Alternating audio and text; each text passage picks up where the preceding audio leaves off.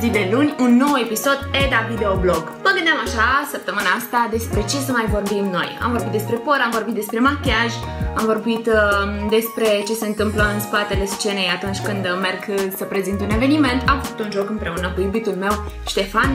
Astăzi, ceea ce mi-a venit în minte este că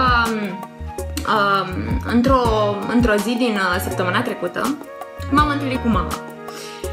Și la un moment dat mi-a dat să-i țin geanta pentru că avea nevoie să facă altceva în timpul ăsta.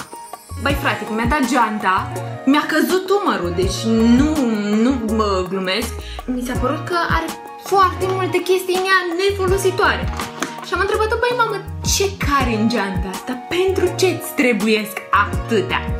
În același timp m-am gândit, bă, ce am eu în geanta mea de zi cu zi? Și uite așa mi-a venit ideea ce are o femeie într-o geantă, frate, câte îi trebuiesc și câte nu-i trebuiesc. Pentru asta mi-am pus la dispoziție, să zic așa, geanta mea personală. Pentru astăzi, ce am eu în geantă? Ia să vedem.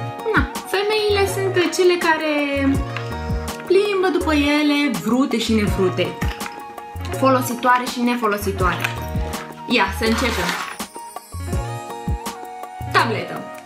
Pentru ce folosim noi tableta? Intrăm pe Facebook, pe WhatsApp, Instagram, poate vrem să scriem ceva pe blog sau poate vrem să înregistrăm ceva pentru videoblog.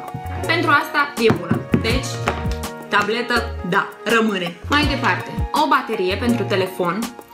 E foarte greu în ziua de astăzi cu telefonul pentru că pe mine una mă lasă foarte repede bateria, ceea ce mă disperă efectiv. Ok, am rezolvat și problema asta. Bateria este perfectă în geanta oricărei femei. Rămâne. Mai departe, pix, dar agenda nu am. Da, îl folosim nu știu de câte ori pe zi, însă e bun să-l plimbăm după noi. Cine știe, poate în unele momente avem nevoie și nu avem de unde să luăm. Ei bine, îl găsim în geantă. Rămâne și pixul. Portofelul, da, deci nu putem fără portofel, din păcate, pentru că aici avem bănuții, cardurile, iconițe. Dumnezeu trebuie să fie cu noi peste tot, și în sufletul nostru și în gândul nostru și peste tot. Talonul de la mașină, buletinul. Buletinul! Stați să vă arăt buletinul! Trezor schimb, doar pentru motra pe care o aveam un buletin. Da, ce drăguț, peste ce am dat. Mai iau și eu câte o amendă din când în când și asta e dovadă clară că le plătesc. Așa, ce mai avem?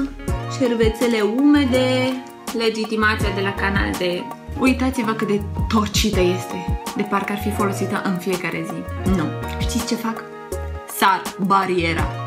Pentru că niciodată nu dau de această legitimație. E, uite că acum am dat. Trebuie să mi-o leg de gât.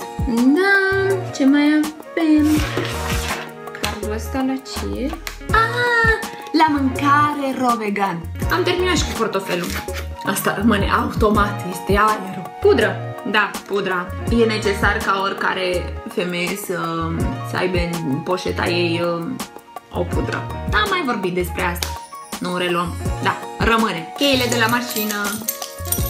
Casă. Da, cartela de la bloc. Astea automat rămân. Ce mai avem? Parfumelul. Doamne. Deci ăsta este parfumul meu favorit. Recunosc că eu mai apelez și la parfumurile pe care le are el. Majoritatea sunt unisex, așa că el se dă de 2-3 ori, după care îmi revin mie. Da, vă vorbeam despre acest parfum exclusivist. Îl găsiți pe site-ul oficial de la Xerjov. Ăsta rămâne, da. Mai departe, ce mai găsim în geanta unei femei? Ochelari. Recunosc că am devenit cam obsedată de ochelari și îi port și atunci când ninge și când e viscol și când plouă și când e furtună, absolut oricând. Aș dormi cu ei la ochi. Altceva, ce mai găsim în geantă? Ia să... Da! Asta este un ruj senzațional. Ia să vedem. Roșu. Se potrivește cu ținuta mea de astăzi. Mai am și o altă nuanță. Rămân ambele. Și încă glosuri. Asta e perfect pentru ținuta pe care o am astăzi. Este una lejeră, o ținută de la prietena mea, Paula Milea, pe care o salut și o iubesc. Și îi spun și la mulți ani pentru că săptămâna asta este ziua ei. La mulți ani, Paula! Să vă arăt și ținuta mea. Este o ținută lejeră, de casă, de zi, în care eu mă simt foarte bine. Ei bine, dragii mei, astăzi v-am arătat ce se află în geanta mea. Aștept părerile voastre în continuare, știți bine, dar eu vă repet de fiecare dată, astfel încât să nu uitați să-mi trimiteți sugestiile voastre referitoare la ce vă doriți să vedeți în episoadele următoare de EDA Video Blog. Vă aștept în fiecare luni de la ora 20 pe EDA Video Blog. Nu uitați! Și eu, și Nobi, dar și Ștefan. Ce să vă spun? Vă pup și vă iubesc! Să aveți o seară frumoasă și un început de săptămână așa cum vă doriți. Nu-i așa, Nobi?